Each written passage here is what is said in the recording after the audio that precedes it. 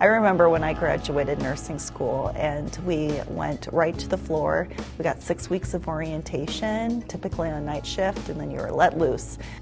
It's very different now, and I'm very proud of that because there's been a lot of investment in strengthening our residency program. We've got an amazing sim center at our Cherry Hill campus that all our nurse residents have access to, and you practice skills, high-risk skills that you want to ensure that you're able to do in a very safe space. When I first started 21 years ago, it was very hard to get into specialty areas. So if you wanted to do ICU or ER or L&D, you had to wait many years, and it was difficult to get in because experience was often required.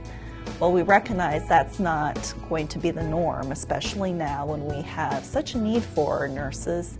And it's not fair to assume that if you've been a nurse in one area that you would excel and you'd be able to jump into a new care area. So the fellowship was built very similar to the residency program design, where you get simulation, you get classes, but it's often faster because you're already a prepared nurse. It just gives you that specialty content.